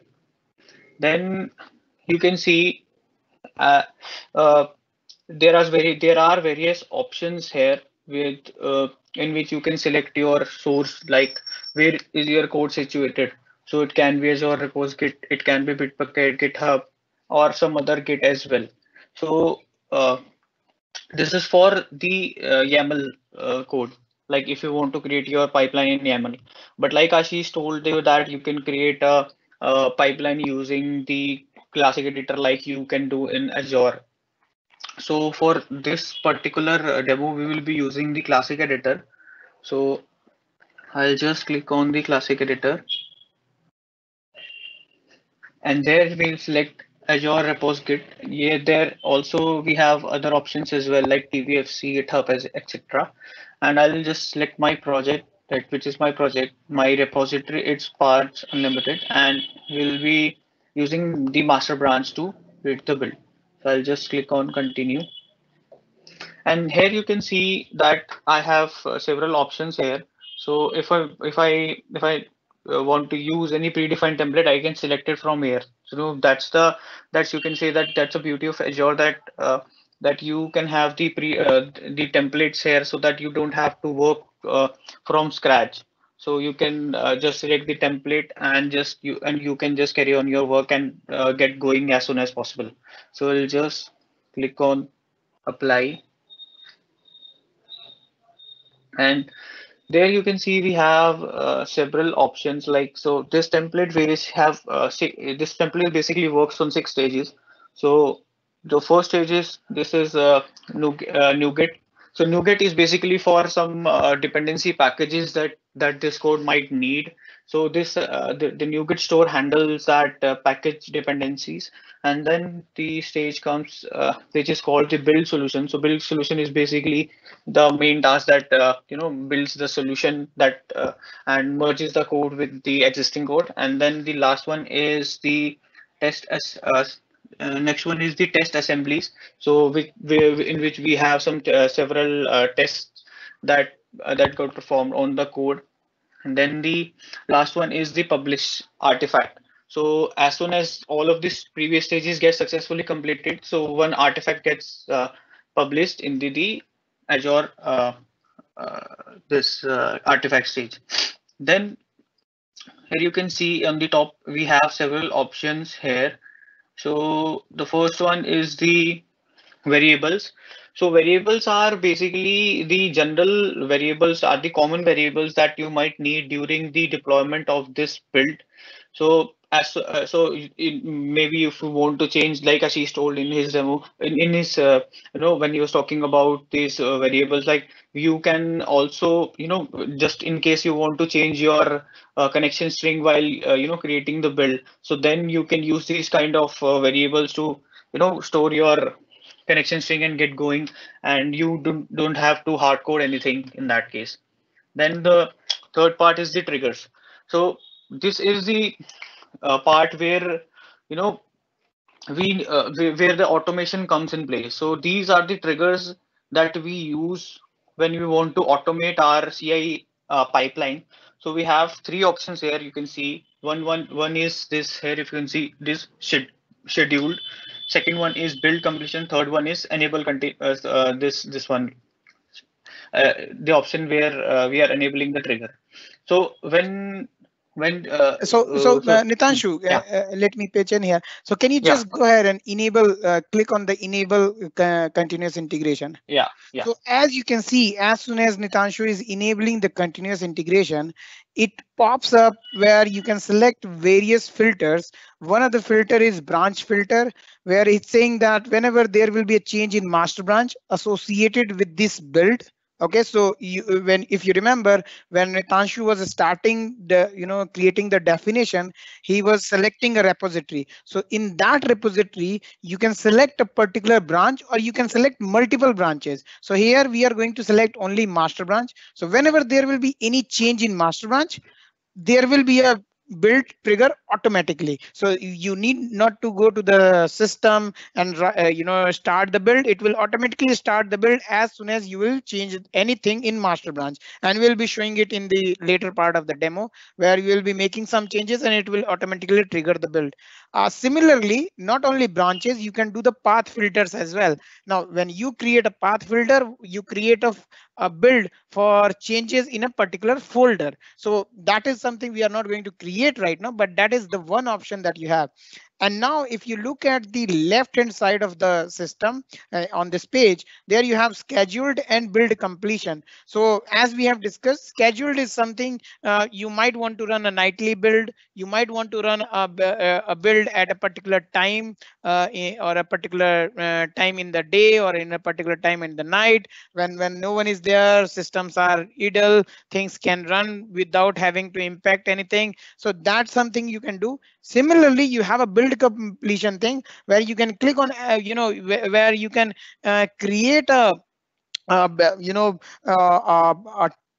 kind of a connection where anything that happens on the other build system, then only this build will be triggered. So this kind of trigger system is available. You can make use of these complex combination to kind of automate the build trigger in your environment as and when things are changing, based on path, based on schedule, based on branch and all.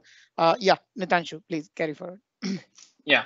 So the next tab that we'll hover over to is the options tab. So here you will see we have various build properties like the naming convention for the build. You can see that build number format. So in this format, the build will be the naming convention of the build.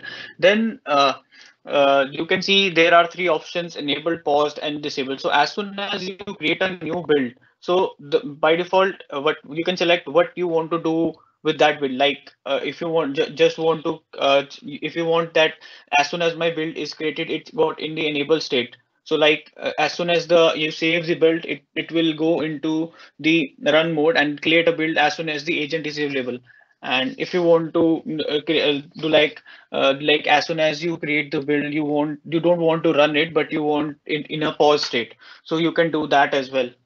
and and here you can see that build in the build job properties, you can select the timings that if a build is creating a too much time, how much time in minutes that you want to give it to, so that it can complete, or if it doesn't get completed, it can cancel the job or timeout occurs. Then on the next option, we have some retention. So what you can do is retention basically is for that how many till how many days you want to, so like you created a build and you run it, and how many days you want to store it, like in the history of the like you can for activity log purposes, like so how many days you want to keep it, like so days to keep artifact symbol and attachment. So here by default value is 30, so it will keep it for 30 days, and after that they got deleted automatically. So in the history right now there is nothing because we are creating it anew, but you can track the changes into the this tab by going to this tab. So we'll just click on save and queue here, and we'll select all the default option. Agent in the agent pool, we'll select Azure pipelines, and on the branch, we'll select the master branch. And we'll just click. And this agent specification is basically the agent version, like Ashish was telling about on the virtual machine that this build will run onto. So this is the specification of that agent.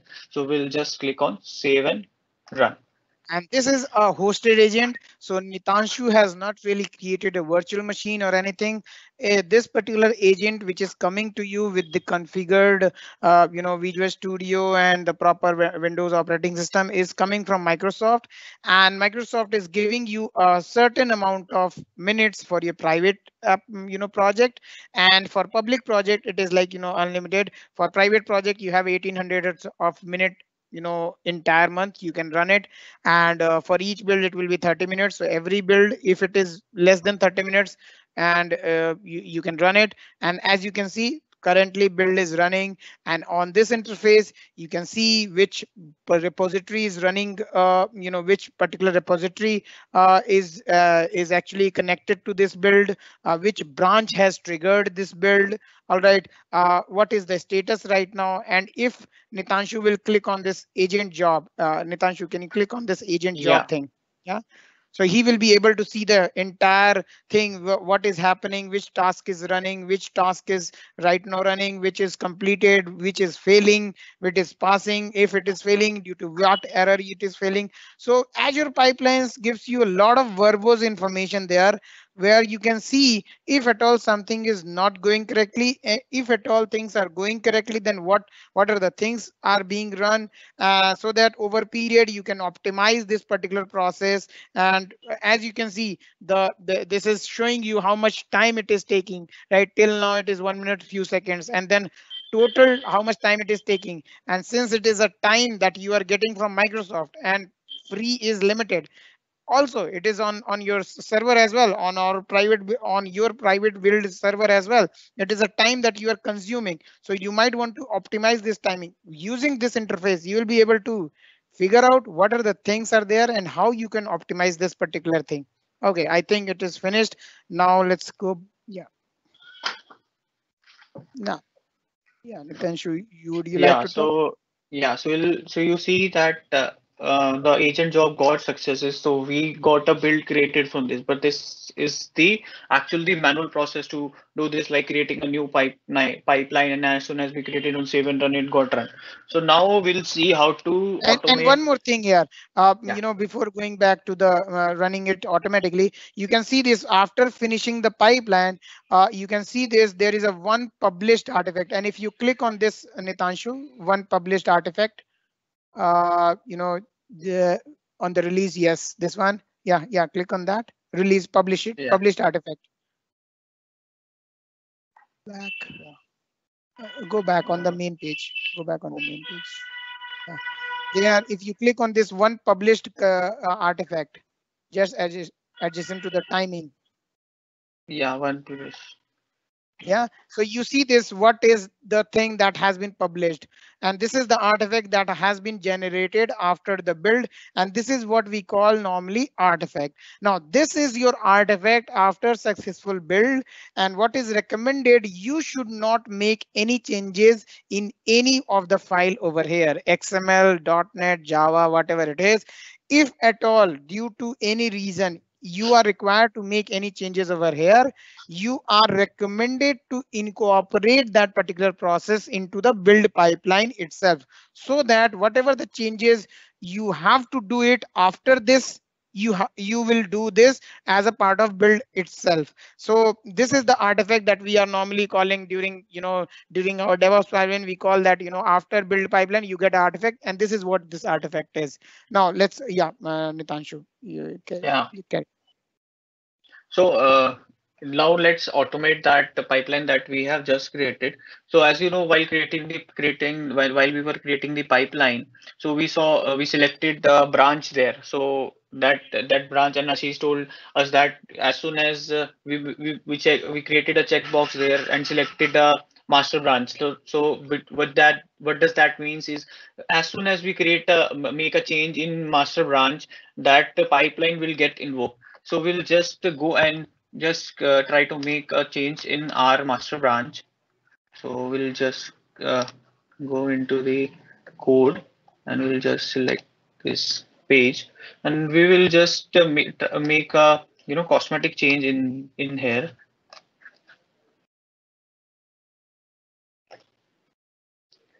So, and I have made a changes, and as soon as I'll click on commit, and this commit gets completed. So this commit got completed, and we'll just go back to the pipeline. So there you can see that this build got automatically created and this pipeline was invoked. And here we can see it is currently in the running mode. So just like we created when we did it manually, and now it is onto the same stage into the running mode, and we'll just click on agent job. So there we can see a lot of Wobros information, like on which stage it is currently right now. So eventually this build will also get succeeded. And so Ashish, that's it for I think today's demo. Yep. So this is how you can see this, how Nitanshu has, created a build pipeline quickly using a template that is there in your Azure DevOps. There are a couple of, template that has already been provided by Microsoft. So you don't really have to think, if at all you are using one of the popular stack like .NET, Java, or Node or Python, then Microsoft has already published those templates in there. You can quickly start using those templates to build a general pipeline. You can start configuring it with your custom changes or the custom needs, but you can start it.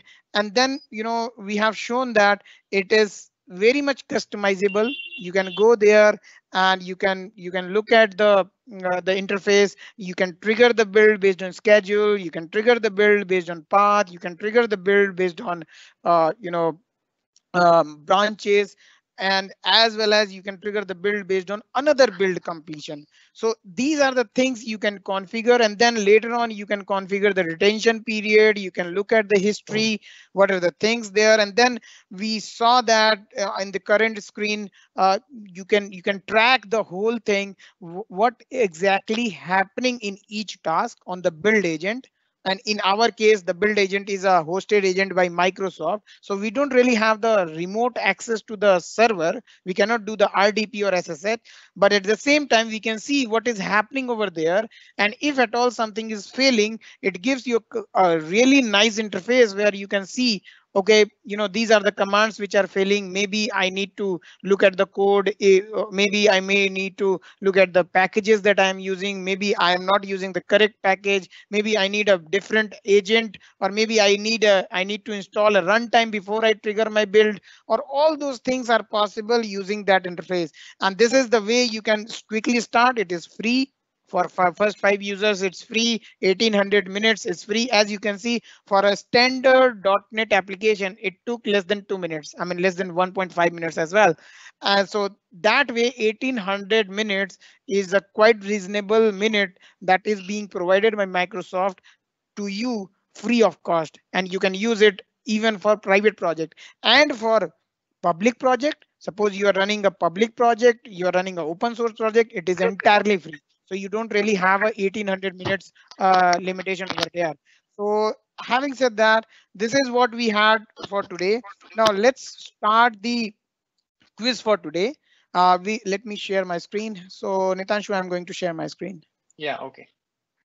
So let me share my screen again to start the quiz. Okay, just share. All right. So this is the quiz URL that you are supposed to visit: azureeasy.com/az400. This is the URL, or you can scan the QR code. It will also redirect to your browser to the quiz for today.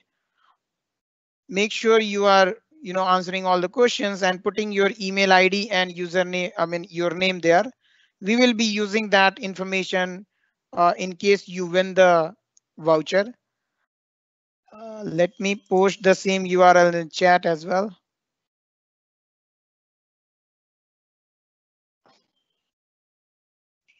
And Ashish, this link will be active for 10 minutes only for all the participants. So they all have to complete this quiz. So within 10 minutes from now. Yes, thanks, Vipin, for yeah. So we will be tracking within, we will be kind of disabling this link after 10 minutes. So make sure you answer the quiz, all the questions within 10 minutes time. So I have posted the URL in the chat as well. If at all you are finding difficult to open the link from the browser by typing or from the scan QR code. Okay, so let me at the same time.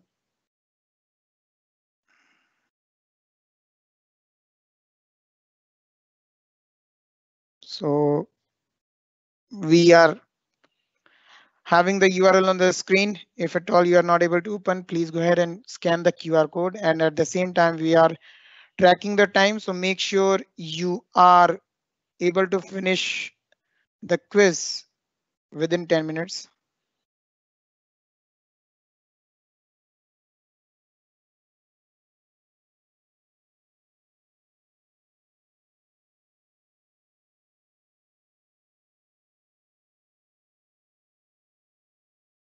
Okay. So 10 minutes you have. In the meanwhile, I am also opening the quiz Q&A. If at all you have some questions, please post there. We will try to answer all the questions. Just in case we are not able to answer the questions due to time limits, we request you to join our Telegram group and post the questions over there. We definitely answer there after session. We all are part of the Telegram group. We not only, you can find the sessions details on the Telegram group. If you are there in the Telegram group, you will also find useful information. You can connect with Flow community members. And let me just post the group link over the chat. We also discuss various things about DevOps and Azure in general. So you can discuss issues, your real-time issues, your day-to-day issues that you are facing in the infrastructure, and you can connect with the experts, or you can know the learning path and all those kind of basic as well as expert level information that you may not be able to figure out due to proper networking or community. So we have a very good community of expert people in the group, and we really discuss so many things over there. So I highly recommend everyone to join there. If you are not part of the group yet, we continuously share all the information related to our community over there.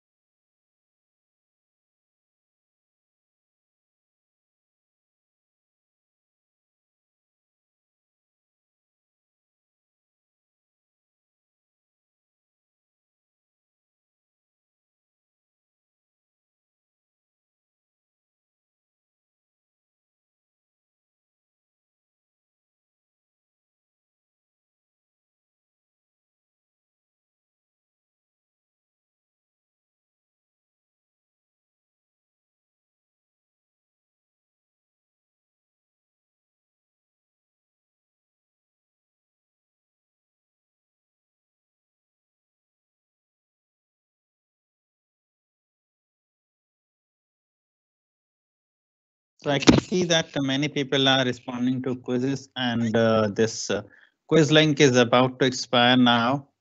Okay, Vipin, can we extend it for 2 minutes? Actually, in the chat, I have added extra dash in the link. So because of which it has created confusion for few. So let me correct that one. We'll be waiting for 2 more Yeah, minutes. we'll be extending it for next 2 minutes. Okay. Just by mistake added that extra. Okay, just let me correct that one.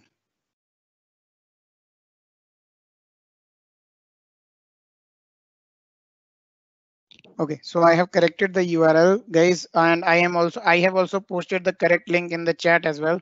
Due to one additional dash, it was,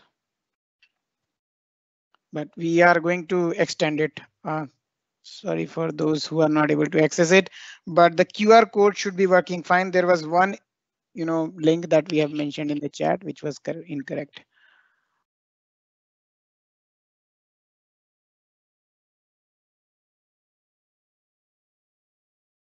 Many participants use this QR code. I can see that yes, lot of it people was just have one instance attempted for we, this particular quiz. Yeah. And I can see that almost all the participant is trying for this particular quiz. Yes.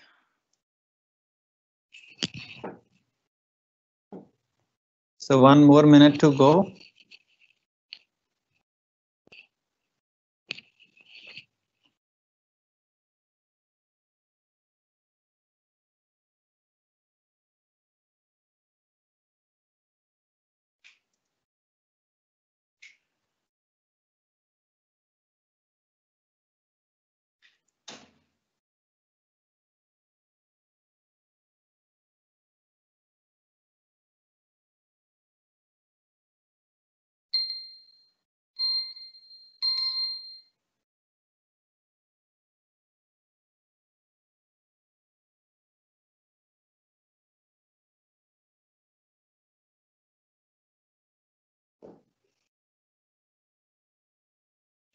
So this quiz link is disabled right now, and I appreciate all the participants who attempted for this quiz. Ashish, now it's over to you.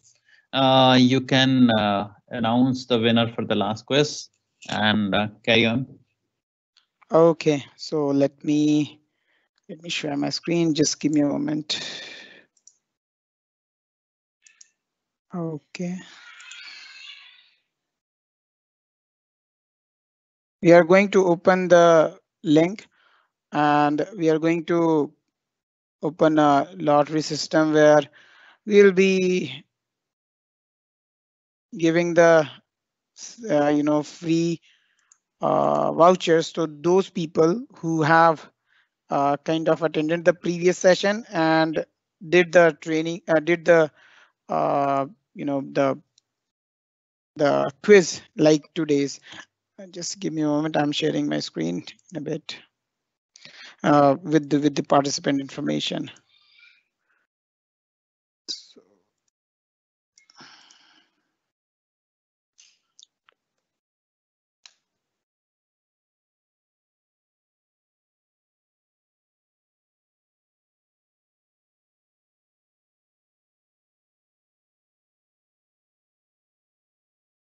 okay.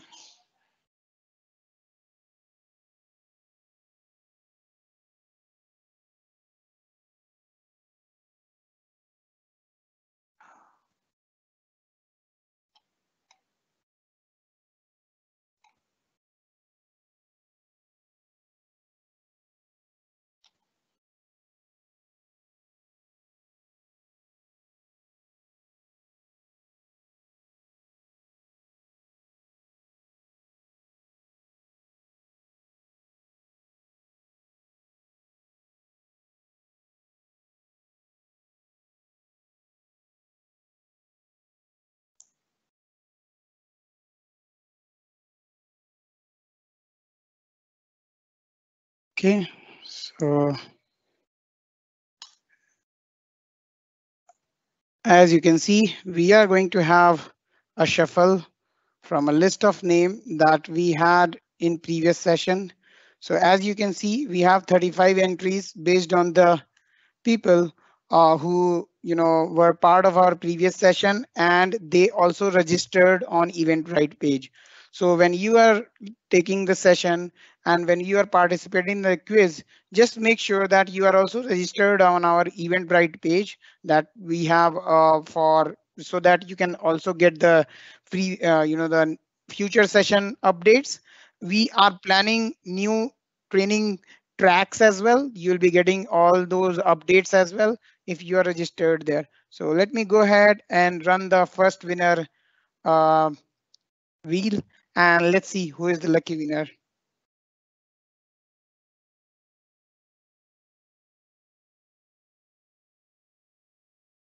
So from the lucky winner, we have this Pradeep,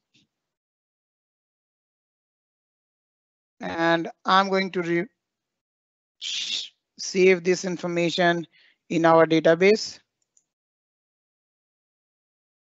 We'll be connecting with Pradeep after the session, and we'll be sharing the Azure voucher with him.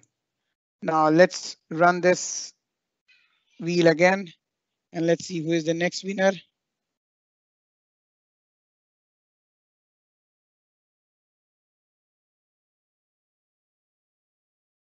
So this is this email ID.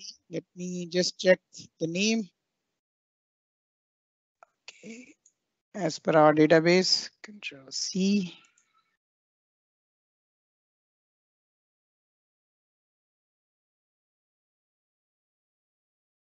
So the name of the person is Devraj. We'll be connecting with Devraj after session for giving him the voucher. So let me remove him from the list. And then we are again running the wheel. The third winner is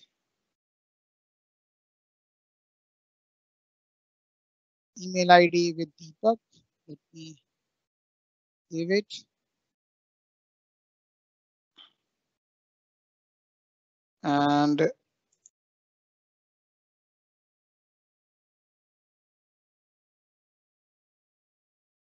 fourth winner is Lohit. Congratulations. So we are going to save his name. Now run it again.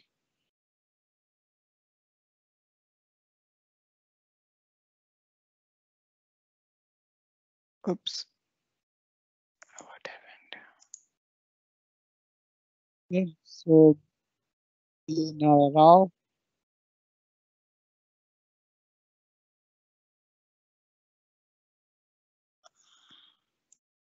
So Narsimha, you are again winner of this quiz. So this is total 5. The last winner will be, let's see.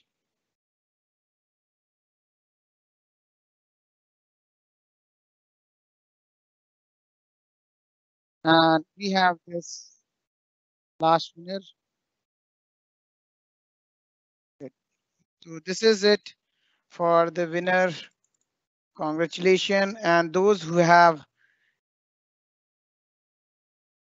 participated in today's session, they will be they will be selected in the next session.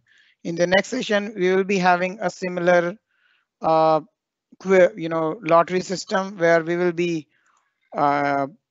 selecting those people who have participated in today's session, and then we will be selecting a few to give the vouchers based on the availability of vouchers.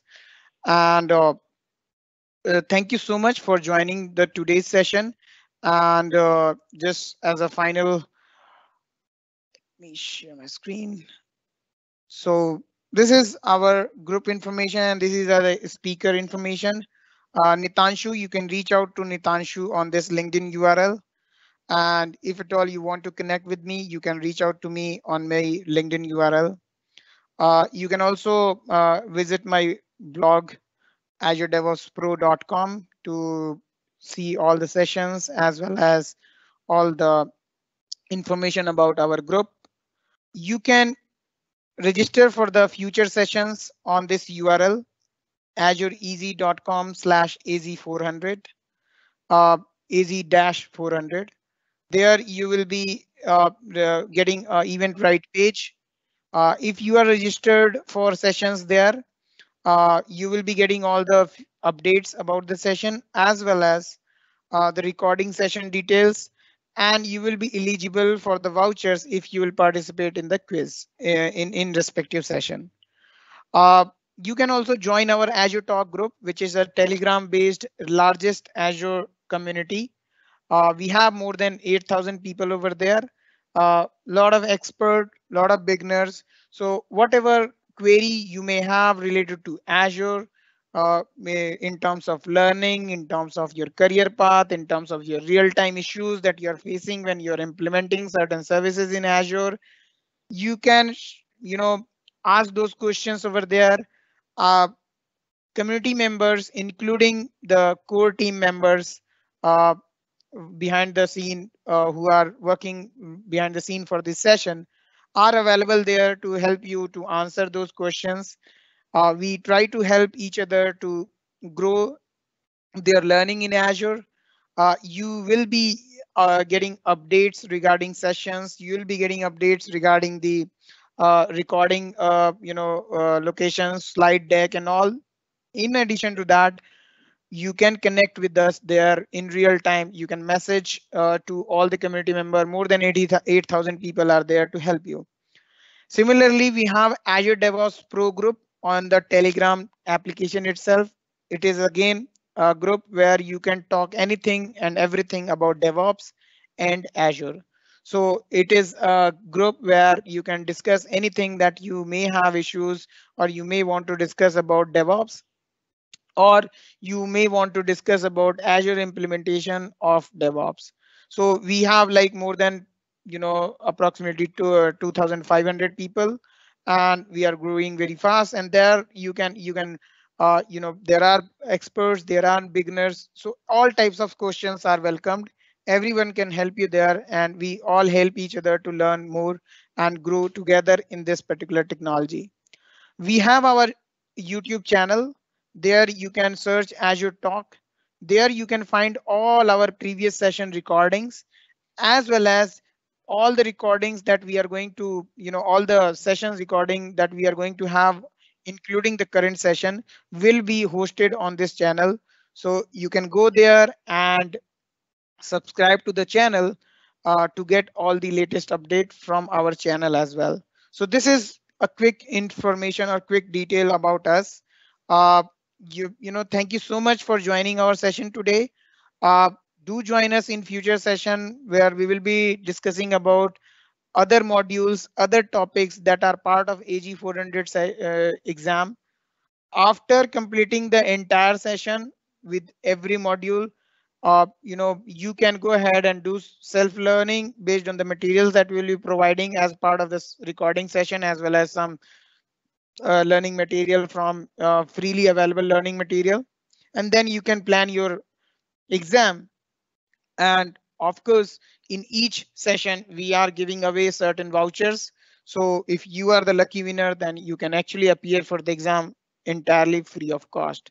So with that, thank you so much, everyone. I really would like to thank everyone behind the scene, core team, Azure Talk community, and you, everyone who are making us, to enabling us to share all the knowledge or to help us to grow together in this particular ecosystem. Thank you so much. Have a great day. So